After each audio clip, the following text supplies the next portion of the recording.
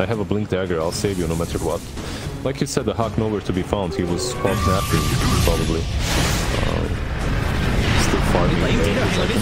Pick him to the rescue. Avalanche to the last second, but the Weaver doesn't get enough. First target. Like you need to deal with him. Even though they haven't done that so far. He has that blink, so he's kind of elusive.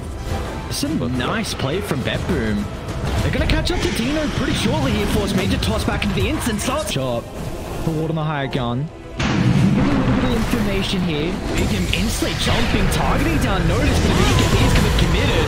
Notice protected for the moment. They're gonna be cautious over Ankrad. He pulled back prior. They need to try and keep the Necrophos alive.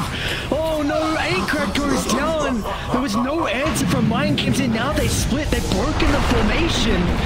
They've got the ward on the high gun, so Lars able to see the Winter Wyvern trying to get inside the pit, and now he can connect to the secret shop as well with the Solid Guardian instantly joining the other lads on BetBoom in case the fight continues to break out. But BetBoom, again, they're starting to bring these team fights back in. We saw for quite some time was Mind Games that were just edging out victories in the skirmishes, but recently it's been all BetBoom. They had the high ground. It was a much easier fight for them.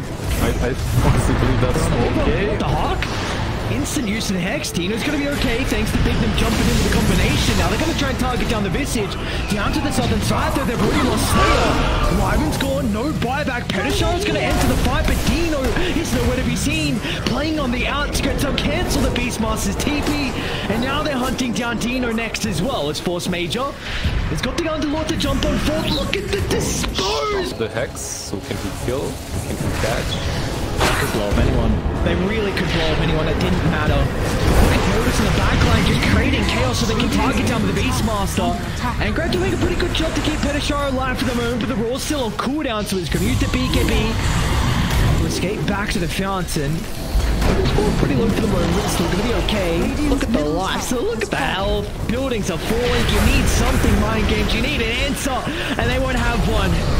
The question will go unanswered as BetBoom find out game 1 victory, 41 minutes in.